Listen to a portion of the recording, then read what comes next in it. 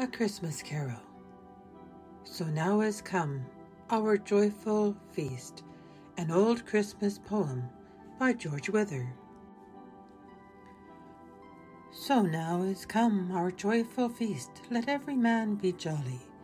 Each room with ivy leaves is dressed, and every post with holly. Though some churls at our mirth repine, round your foreheads garlands twine. Drown sorrow in a cup of wine, and let us all be merry. Now all our neighbors' chimneys smoke, and Christmas logs are burning.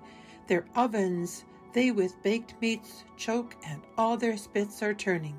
Without the door let sorrow lie, and if for cold it hap to die, we'll bury it in a Christmas pie, and evermore be merry.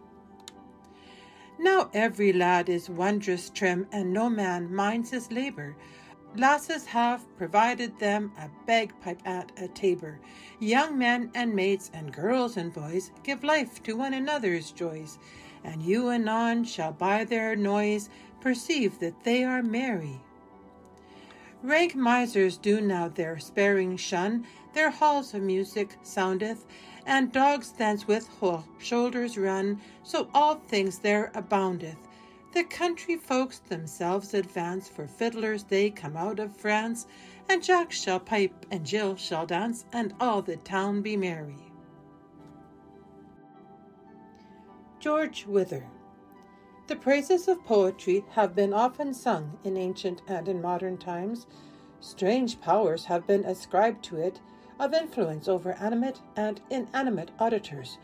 Its force over fascinated crowds has been acknowledged, but before Wither, no one ever celebrated its power at home, the wealth and the strength which this divine gift confers upon its possessor. Fame, and that too after death, was all which hitherto the poets had promised themselves from this art.